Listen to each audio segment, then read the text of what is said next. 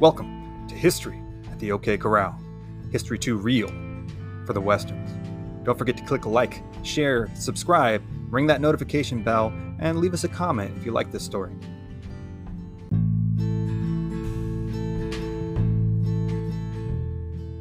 October 13th, 1837, Fort Smith, Texas, north of present-day Waco.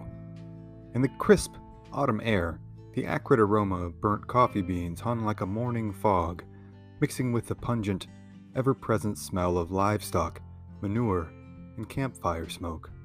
As the regulars of the fort began their day's work of chores and guard duty, a group of a few dozen grizzled, buckskin-clad men saddled their horses, checked their single-shot rifles and pistols, and made ready to venture outside the relative safety of the fort walls. Leading this contingent of men was Lieutenant A.B. Van Bantoosen and Captain William Eastland. Before heading out, they conferred over the planned course of their incursion into what, at the time, was likely the most dangerous territory on the North American continent. Both men were relative newcomers to their positions in leadership, and though both felt they had been sufficiently respected in their tenures thus far, their positions as commissioned officers granted them little to none of the deference and obedience that would be expected within the ranks of the conventional military. That was because this was not the conventional military. These were the Texas Rangers. They themselves were a newly founded hybrid force of military and law enforcement that had been stood up by the burgeoning Republic of Texas after its cessation from Mexico, though a number of tribes were or would eventually be on cooperative terms with the Spanish, French, Mexicans, and now Texians. Tribes like the Waco, the Karankawa, the Apache, and the Caddo would routinely raid homesteads up and down the river valleys and flatland prairies of central and southern Texas. But of the sights any settler on the Texas frontier could see, perhaps the most terrifying was that of the Comanche. The Comanche were relatively recent arrivals to Texas themselves, having made their way down from the Rockies of Wyoming as part of a perpetually impoverished Shoshone offshoot. However, with the advent of horses from the Spanish making their way north, the trajectory of Comanche history had been forever altered. The Comanche were soon known as the most innately gifted horsemen of any tribe in North America. Their newly found attributes of speed and mobility made the Comanche not just a formidable force to any who drew their ire, but a killing and raiding machine, the likes of which had rarely, if ever, been seen on the entirety of the continent before. The raids that were being conducted and would be conducted for decades to come were so all-encompassing in their violence and ferocity that they would effectively stall any sizable settlement attempts west of Dallas, Austin, and San Antonio until well into the 19th century. On this day, in 1837, the Rangers made their way out of the gates of Fort Smith and headed out into the wilds of the Texas Hill Country in search of a raiding party of Comanche who had stolen a large number of horses from settlements on the Colorado River. The Comanche had headed north towards the open prairies, and the Rangers hoped to catch them before they absconded into the vast, empty expanses of the Great Plains. Over the succeeding weeks, the Ranger force made their way up the Colorado River, trailing the Comanche party. On November 1st, the two officers, Van Bantoosen and Eastland, split their forces in order to follow different trails. This reduced Van Bantoosen's force to 18 men. They continued north until reaching the Brazos, where they got into a brief skirmish with a party of Cherokee and K'iche', whom they had mistaken for Comanches. One K'iche' was actually killed before the Cherokee were able to make discernible peace signs towards the Texians. This caused no small amount of embarrassment and conciliatory efforts on behalf of the Rangers. The Cherokee and K'iche' were also avowed enemies of the Comanche, having lost far more of their wives, children, and warriors to Comanche raiding than even the most remote and harrowed frontier settlers in Texas. Once amends had been made, the Cherokee and K'iche' was still gracious enough, and pragmatic enough, to point the Rangers in the direction of the fleeing Comanche party. Despite the loss of one of their own party, their hatred for Comanche raiders would outweigh their disdain for Texian intruders, on this particular occasion. It would be another full week of tracking, though, until November 10th, at a location Lieutenant Van Benthuizen marked at latitude 33.5 north on the Trinity River, that Rangers would finally make contact with their intended target. The two parties spotted each other almost simultaneously, as the Comanche were unaccustomed to being followed so far into their own territory that they had ceased posting the sentries that would have been de rigueur were they closer to the Texian settlements. The Comanche immediately split their forces, with some of the younger warriors driving the horse herd off to the north and the more experienced warriors heading off to attack Van Benthuizen's Rangers. Utilizing tactics that would soon be considered nearly suicidal with the advent of more combat experience against Comanche forces, the Rangers dismounted and prepared to receive the Comanche charge from behind a mound that rose up from the surrounding prairies and woodlands.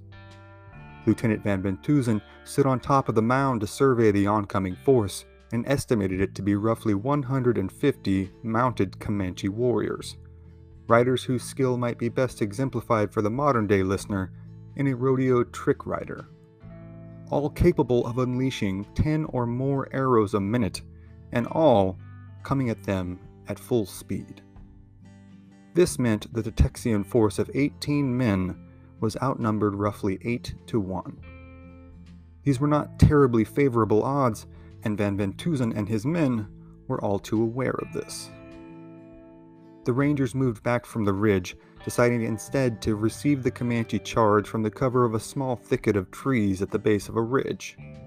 Almost immediately after making it to the timberline, the Comanche were upon them, raining arrows down upon the Ranger position and, as Van Benthuizen describes, uttering the most savage yells.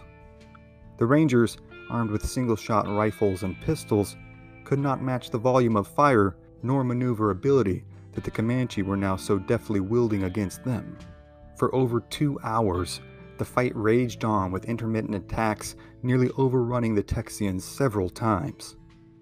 Though these men had not been long in Texas, they all understood that being overrun by the Comanches would mean for each and every one of them a terrible death. The rules of plains warfare, especially in Texas, made no concessions for prisoners when it came to military-aged males. Should they be overrun here, any who were not killed outright would be slowly, sadistically tortured to death underneath the looming Texas sky. Even in 1837, every hamlet, homestead, and burgeoning city had been inundated with the tales of Comanche victims being burned, skinned, eviscerated, and emasculated, in the literal sense, all while still alive and begging for mercy.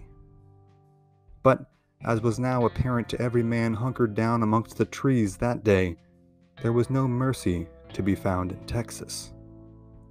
Van Benthuizen describes the fighting as mostly taking place within 15 to 20 feet of each other, with bullets and arrows flying, the exhortations of commanders and the screams of the wounded filling the air. 4 Rangers and 6 horses were killed in the initial fighting, as the Comanche exacted a heavy toll on the small force. The lieutenant described the Comanche as being led on by a chief who was most splendidly mounted. Again and again throughout the afternoon hours, the Rangers had tried and failed to bring this chief down. Finally, a Texian bullet managed to find its target, and the chief tumbled from his mount, dead. In Comanche warfare, this was not just a tactical loss, but a spiritual condemnation as well. They believed the chief's medicine, or puha, had been somehow compromised, indicative that the metaphysical powers that they relied upon were no longer working in their favor. The Comanche warriors retreated over a ridge and out of sight, leaving the Rangers under the impression that the battle was over. But it was not. After about 15 minutes, another Comanche charge barreled over the ridge at full speed. The Rangers, who had been tending to their wounded and making ready to retreat, again took up defensive positions within the cluster of trees. A new chief was leading the Comanches this time, and the attack, as before, came head-on at the Rangers as they hunkered down and did their best to return fire. Then, one of the Texans noticed an even thicker layer of smoke than was typical of a battle like this rapidly ensconcing their force. Looking around, the source of the smoke was discovered. The Comanche had lit a giant ring of fire around the wooded area, intent on either smoking out the Rangers or watching them burn alive. Left with these two options, Van Bentoosen ordered his men into a headlong attack on foot. The Rangers charged out of the tree line, kneeling to fire and then reloading on the move as arrows flew all around them and the fire raged larger and loomed even closer. This charge, all but suicidal in its execution, lasted roughly 10 minutes and left 6 more Rangers dead. This offensive attack did, however, drive the Comanche, whose tactical repertoire did not include receiving attacks at any great cost to themselves, into a retreat.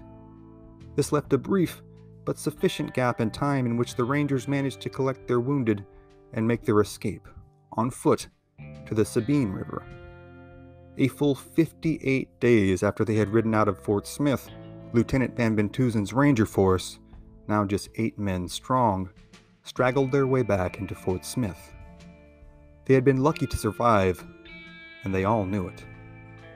It would be several years, and many lives lost later, until the Rangers would learn how to fight effectively against mounted Comanches in open territory. Until then, fights like this would happen countless times, with many leaving no survivors to tell the tale. But for tonight, those are other stories for other times. But what did you think? Were the Rangers brave or foolhardy? Were the Comanche noble defenders of their lands, or was their level of violence unnecessary? Let us know what you think in the comments below, and we'll see you next time on History at the OK Corral, History Too Real for the Westerns.